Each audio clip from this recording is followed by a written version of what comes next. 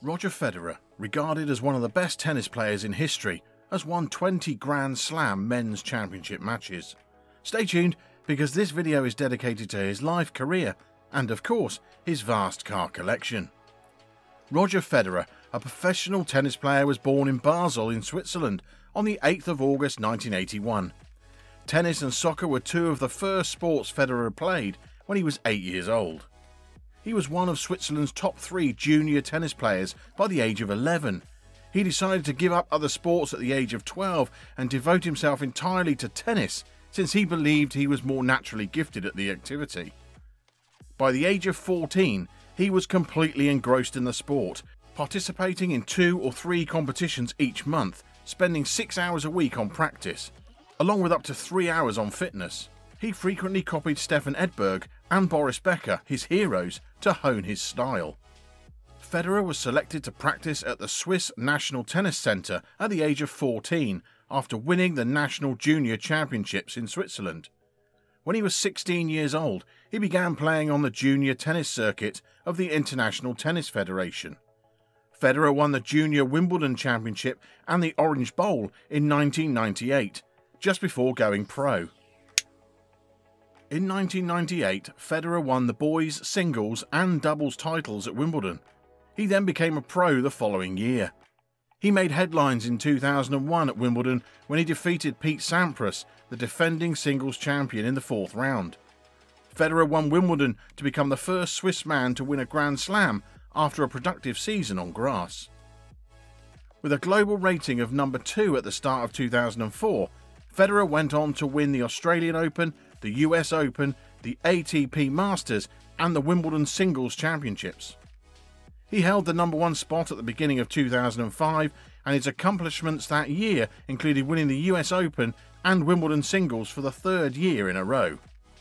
Federer had back issues in 2016 and was forced to withdraw from the French Open to prevent additional harm. Federer won his 18th Grand Slam championship at the Australian Open by defeating Rafael Nadal after 6 months of injury recovery. Federer graciously honoured his opponent Nadal after his victory. Following his participation in the Laver Cup, Federer declared his retirement from the ATP Masters and upcoming Grand Slams on the 15th of September 2022. Federer wed former tennis pro Mirva Vavranek. The couple welcomed Mila and Charlene into the world in July. Leo and Lenny, their second set of twins, were later welcomed by the couple. He certainly has the money to buy any car he wants thanks to his excellent work. This is the basis for his garage's glamorous appearance. With that said, let's see what cars he has in his collection. Here are 8 cars we can see in Roger Federer's garage. At number 8, the Mercedes AMG GT. The most notable and well-known of Federer's vehicles is this one. AMG's widely renowned 4-litre twin-turbo V8 engine is housed beneath its stunning sunset yellow exterior. 500 brake horsepower is being produced, with the entire amount of power travelling to the rear wheels. It accelerates quickly from 0 to 60 miles an hour in 3.6 seconds. It sounds fantastic too. It's one of the more expensive options in his collection, costing roughly $130,000 when brand new. The materials used inside are in keeping with the high asking price of the GT and of excellent build quality from Mercedes. The inside is anything but spacious, but the driving posture is ideal, and the capacitive touch center console controls for the car's numerous performance options are situated conveniently within arm's length. At number 7 is the Mercedes AMG G63. Any wealthy sports star's rite of passage is the G-Wagon. They are seen as social prestige symbols, particularly in Europe. Quite loud and intrusive, but in a nice manner. He chose a much more muted shade of white, as seen when a commercial was being filmed. When Roger needs to pack the trunk full of several bits of tennis equipment, the V8-powered boxy beast is undoubtedly his first choice. Roger won't appear out of place cruising the streets in this one, because they are also fairly prevalent, particularly in Geneva. A 12-inch digital instrument display, premium materials and modern amenities like cup holders and a surround view camera system makes this cabin instantly recognisable if you've ever stepped inside an older G-Class, despite the extremely rectilinear design. Both the front and back seats have enough headroom and legroom for taller drivers and guests. The G rear class's hatch still lacks a motorised liftgate, so opening the side hinged gate with a full-size spare tyre fitted will require some physical fitness. And at number 6, the Mercedes-Benz SL55 AMG. It should come as no surprise that there would be a convertible in the garage, and Roger, he's chosen this particular model. It was offered in a wide variety of configurations, and it's unclear whose engine and trim he has had. The SL55 AMG, with the V8 engine he is so familiar with driving its back wheels, is most likely what he possessed, based on the remainder of the car. This is probably the vehicle that Roger uses to go over the Swiss Alps in the summertime while the roof is down. Only a two-door convertible will ever be offered in the SL class, but to save weight and increase storage space, a fabric roof has been employed on the new model in place of the intricate folding hardtop of the previous iteration. Don't anticipate a large trunk though. The two tiny back seats can accommodate a single passenger on occasion, but they are more suitable for carrying stuff than passengers. Mercedes' innovative air scarf feature, which softly breathes warm air on the necks of the driver and front passenger during cold weather rides, is standard equipment in the luxury interior. And number 5, the Mercedes AMG GLE 63S. The GL family's most potent member is essentially this. However, Roger has subsequently upgraded to this after being seen in and endorsing the original G-Class. A frequent theme in Roger's collection of automobiles is the AMG V8 twin turbo, which is also found under the hood of this. One of the best 4x4 Mercedes offers. This vehicle has a ton of horsepower and torque, and a fantastic cabin with Alcantara design. Due to a standard limited slip rear differential and an all-wheel drive system that favours the rear wheels and never delivers more than half of the engine's torque to the front wheels, the 5,568 pound GLE 63S thunders out of the Benz with authority despite its size. One of the fastest mid-sized high-performance SUVs, it accelerates from 0 to 60 miles an hour in just 3.4 seconds and completes the quarter mile in 11.9 seconds at 117 miles an hour. At number 4 is the Mercedes-Benz CLS 450.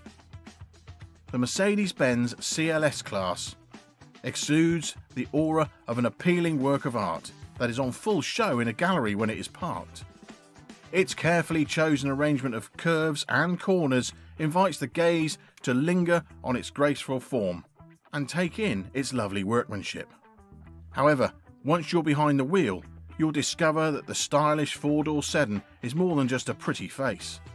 The luxurious interior of the cabin welcomes passengers with high-quality materials, precise fit and finish, and a sparkling dashboard display.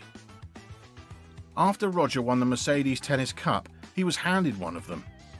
We think this is his everyday driver. It's a pretty nice automobile with plenty of power and 5 doors, so his entire family can fit in.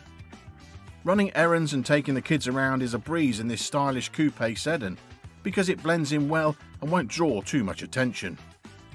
The 3-litre inline-6 twin-turbocharged engine in the CLS 450 is combined with an EQ Boost 48-volt hybrid powertrain. The engine produces a smooth 362 horsepower and 369 pound-feet of torque. This engine completes the sprint from 50 to 70 miles an hour in 3.8 ticks and accelerates the CLS 450 to 60 miles an hour in a snappy 4.6 seconds. At number 3 is the Mercedes AMG SLS Roadster. Since this is the only vehicle that Roger has owned 2 of, it is undoubtedly Roger's favourite of the group. His white SLS Roadster is the most well known. It sports an oversized hood, a 6.2 naturally aspirated beast of a V8, and is an amazing looking vehicle. He was seen driving both the coupe and the Roadster, the latter of which is currently more in demand due to its infamous gull-wing doors. This version was created as a homage to the original 300 SL gull-wing, which many people deem to be among the most beautiful automobile designs ever created. You already knew Roger had good taste. Rafael Nadal, the second best tennis player in the world, was sitting in Roger's red SLS coupe when the tennis stars were spotted. Number 2. The Land Rover Range Rover Sport SVR. Only this Range Rover SVR, which is not a Mercedes, is recognised as Roger Federer's vehicle, added to Roger's collection of monstrous V8s.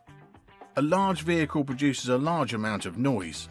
It's encouraging to learn that Roger owns one, because it's yet another mainstay sporting icon.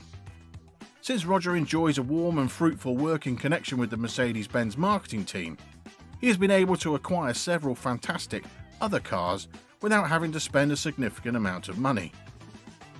A powerful 5-litre V8 supercharged engine with 575 horsepower is the base type of power for the Range Rover Sport SVR, which is designed to excite.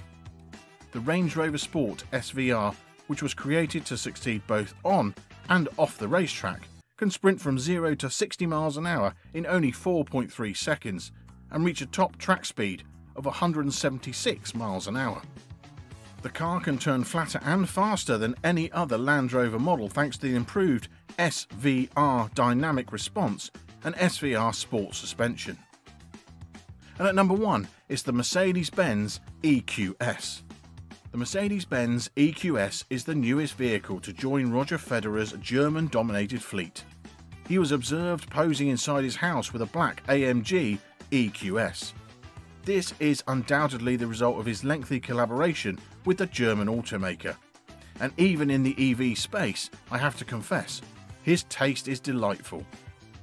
The Mercedes-Benz EQS Sedan's AMG version is the most potent model, producing 516 horsepower and 700 pound-feet of torque, with the possibility of increasing those numbers to 751 horsepower and 752 pound-feet of torque. The EQS has numerous luxurious amenities throughout and is lined with stunning, high-quality materials. The attractive amenities include numerous headrest cushions for front and rear passengers, ambient inside lighting, and an executive rear seat package. The latter has heated neck and shoulder areas, movable back chairs with massaging features, and a personal tablet for operating the MBUX infotainment system. The most remarkable option, though, is what Mercedes call Hyperscreen, a huge wall-to-wall glass panel that wraps around the infotainment system and spans the instrument panel. Now, after this crazy car collection, I'd like to share one of my favourite quotes from the star of today's video. There is no way around the hard work. Embrace it. Work is required in all you do in life. You don't receive something valuable as a present.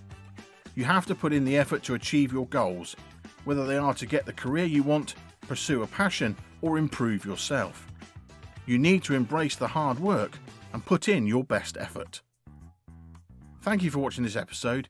If you want to see other celebrity car collections, let me know in the comments below. Please make sure you like and subscribe to this video and channel, since that'll help us make more content like this for you to enjoy.